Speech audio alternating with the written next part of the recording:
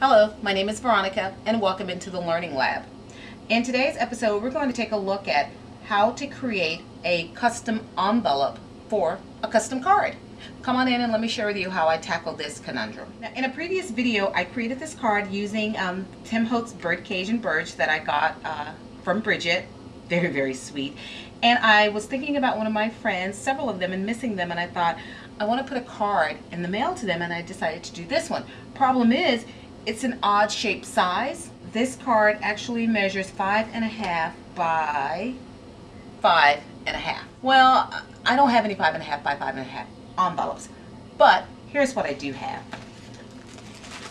At the end of the season, I usually go into whatever store is handy. Macy's, CVS, Safeway, Tuesday Morning. It really doesn't matter because all of them have their cards at the end of the year reduced down ridiculously low. This one happened to come from Tuesday Morning. Finally marked down to 79 cents. I think I got it when it was 40% off, so I paid what? 50 cents for the pack. Beauty of it was it came with 10 note cards, but more importantly, it came with 10 envelopes, and it's the envelopes that I want to focus on.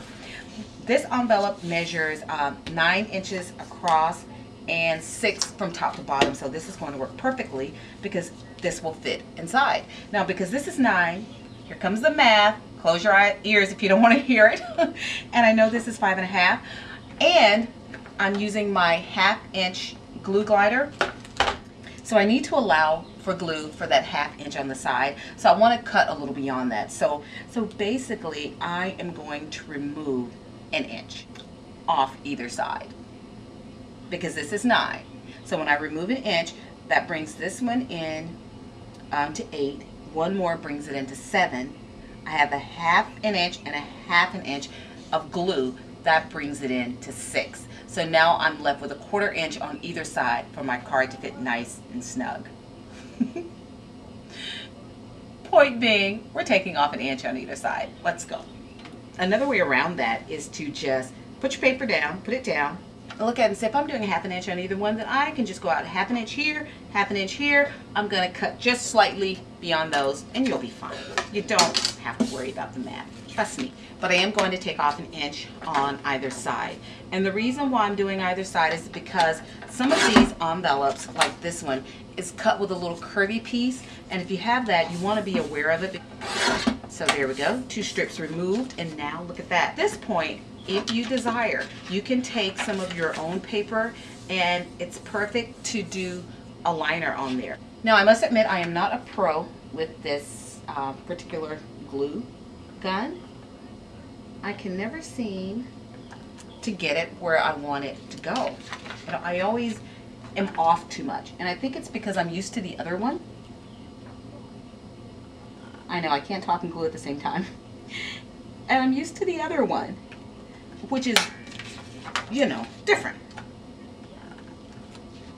So now I have my adhesive applied. Also, if you want, you can always use score tape for this. They sell it in varying widths. That would work just as easily. So now, everything's already nicely scored for me. I am just closing this up. Get rid of that pencil mark. Now the beauty about this is, if you went off the edge a little, just take your finger and run the pad along the edge, and any excess glue will come right off.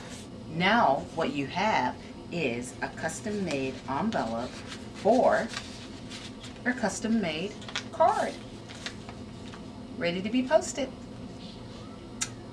Love it. As always, thank you for joining me in the lab today. Please be sure to check out my blog at inkallusions.blogspot.com. Until then,